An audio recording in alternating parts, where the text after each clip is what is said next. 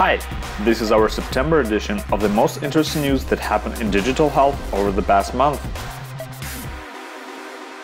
Tasso received FDA 510(k) clearance for its patch-like blood collection device. The company said the clearance will allow pharmaceutical companies to use the device for decentralized clinical trials, while healthcare systems and physicians could utilize it for patient care.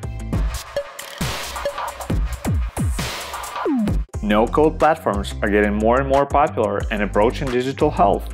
Pattern Health, which offers a platform for building digital health tools, announced it had raised $3.3 million in Series A funding. Pattern provides a no-code platform to help clinicians and researchers create digital health programs like apps, clinical decision support tools, and surveys. Docquity, a Singapore-based online networking platform for healthcare professionals, has snapped up $44 million in a Series C funding round. With the aim of helping doctors be more informed and make better clinical decisions, Docquity provides a platform for more than 350,000 doctors to learn, connect, and collaborate through knowledge exchange and verified content across specialties.